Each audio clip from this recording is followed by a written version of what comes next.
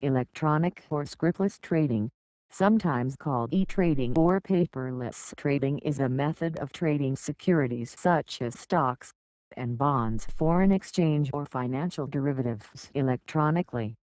Information technology is used to bring together buyers and sellers through an electronic trading platform and network to create virtual marketplaces.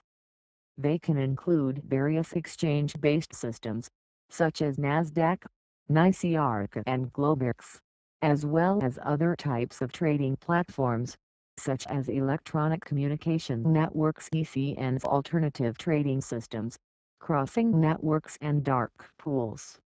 Electronic trading is rapidly replacing human trading in global securities markets.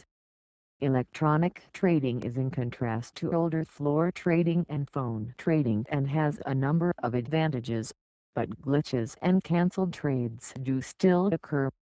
Trading in the financial markets can broadly be split into two groups.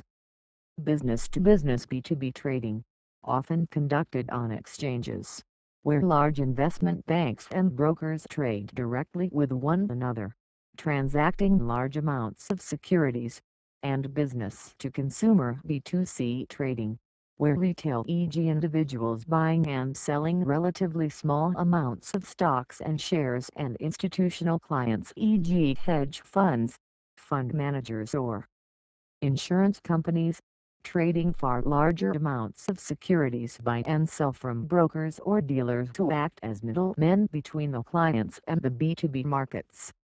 While the majority of retail trading in the United States happens over the Internet, retail trading volumes are dwarfed by institutional, interdealer and exchange trading. However, in developing economies, especially in Asia, retail trading constitutes a significant portion of overall trading volume. For instruments which are not exchange-traded, e.g. U.S. Treasury bonds, the interdealer market substitutes for the exchange.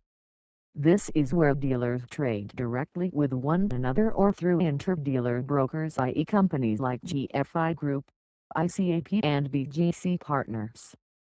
They acted as middlemen between dealers such as investment banks. This type of trading traditionally took place over the phone, but brokers moved to offering electronic trading services instead.